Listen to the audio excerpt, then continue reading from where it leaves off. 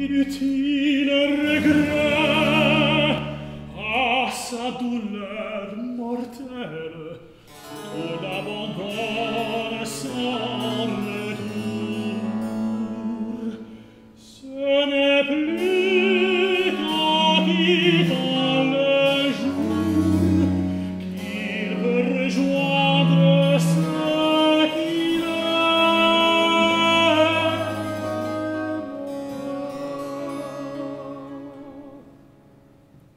Well, I have spent a lot of time also looking at texts and trying to work with singers, but not in such close proximity with one that is so amazing, and he is just so obvious about everything he wants to convey in the text, and instantly I feel like my playing needs to sort of join him.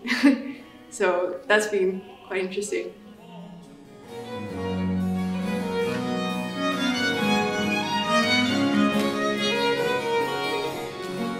Johnny and I put together a selection of various things in a few different languages. The idea being to explore really the music of the Baroque era through some of the great composers. So we've got some Monteverdi, some Bach, we've got some Purcell from Britain, we've got some Rameau from France, and the idea is really to see what this music can tell us about how we approach things, about and what the approach to text can tell us.